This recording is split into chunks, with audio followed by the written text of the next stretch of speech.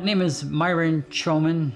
I am a Marine veteran that served during the Vietnam era. I enlisted in 1966 and had a 3-year engagement with the Marine Corps with an early out. I guess I became part of the service was I was really kind of going in the wrong direction as a young kid, and being a gang member and all that stuff, thought I needed to get out of the area, and I joined the Marine Corps.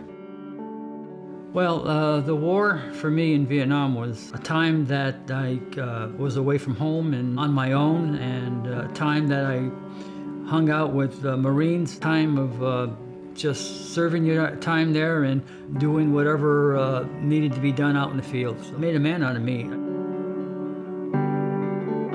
Here's a picture of me and the guys in Camp Pendleton.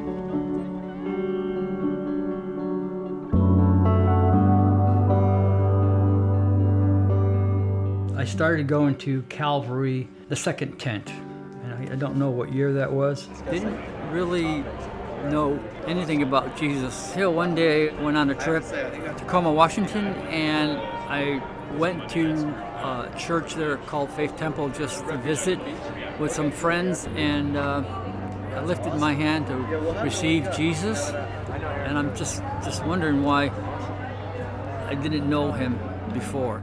Calvary has extended my relationship with Jesus through the message of salvation through Jesus Christ. My involvement today at Calvary Chapel is with Armor of Light.